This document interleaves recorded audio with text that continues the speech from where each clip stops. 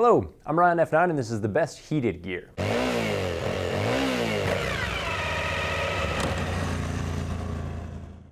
No need to start complicated.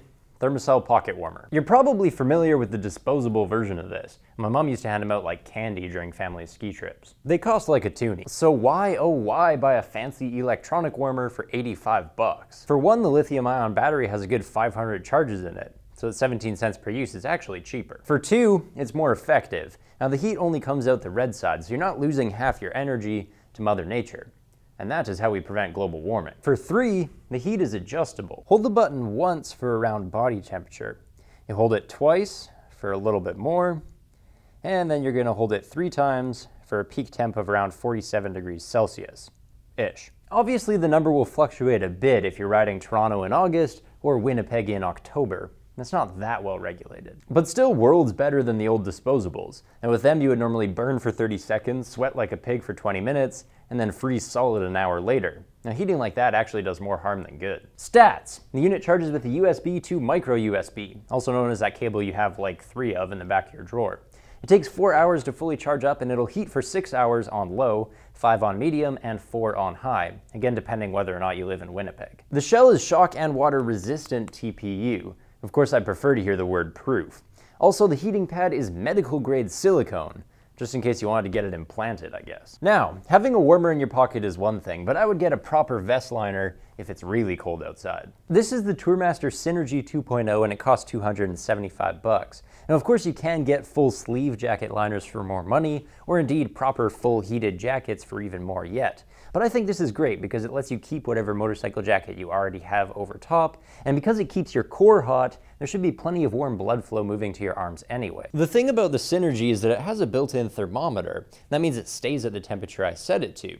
And so when I ride out on a chilly morning, I don't have to constantly keep turning the heat down as the day gets warmer.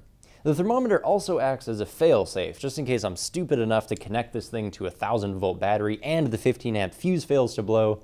Well, in that case, the thermometer will turn the jacket off at dangerous temperatures so I don't cook myself. Speaking of which, it is actually safe to use this thing in the rain. Now, it feels weird for an electronic vest that's lined with steel fiber elements, but it's true. In fact, if you remove the battery harness and the temperature controller, the Synergy vest is actually machine washable. 2 things I like and 1 I don't. First bit of good news is the collar, which is actually tall enough to cover your neck. Second benefit is heat delivery. Hook it up to the 12 volt in your motorcycle and boom, you're warm. I was really amazed by how instantly I felt the heat. Just make sure to layer above the liner and not below it. Now, there's only 100 grams of polyfill in here, so you're definitely going to want some kind of thicker insulating jacket over top. But underneath, you actually want something thin and breathable, like a quick wicking athletic shirt or something.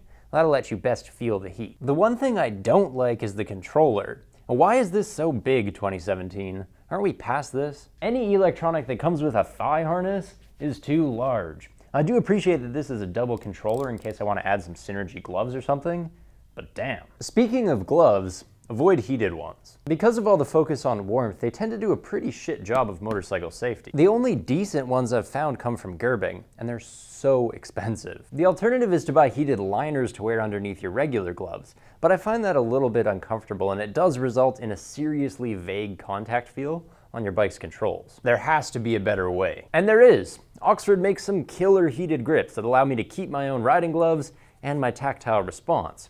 Now they come from Britain, a place where cold and wet rides are known simply as rides. The heater's grips dole out the warmth in 5 levels, which is more than enough. In fact, at 100%, it's almost painful to keep my hands on here.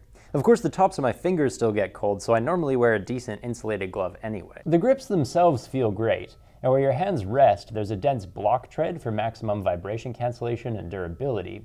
And then I get a really sticky diamond tread pattern where I actively grip and twist the throttle. The best thing about the Oxford heaters is the battery saving mode. If you forget to turn them off, this will automatically put the grips on standby when your motorcycle isn't running. And that way you won't come back to a dead bike. Speaking of which, these only draw 4 amps, so they're not going to kill your bike via the fuse box either. Installation takes about an hour. It's a very simple harness down to the battery and a very basic glue-on grip. And the most laborious part is actually cutting and peeling off the old ones.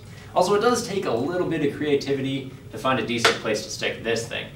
Now, Oxford makes a bunch of fitments for ADV, sport, cruising, commuting, touring, ATV, and scooter. The main difference really is just the length of the grip and the interior diameter. Aside from your hands, the other extremity you'll have to worry about is your feet. I'll do the song and dance one more time. Yes, you can buy full heated boots. Yes, they tend to be overpriced because they're heated. And no, the boot itself usually isn't as competent as a regular riding boot. Better to use a heated insole with the footwear you already have, and the best of which is the Thermacell ProFlex. Now, stats are similar to that other Thermacell thing we saw, the heated pocket warmer, and it's up to 6 hours on the lowest setting and 4 or less on high. The difference I noticed is that these don't feel as hot to the touch. They're more about maintaining a constant positive temperature inside your boots so your feet neither sweat nor freeze.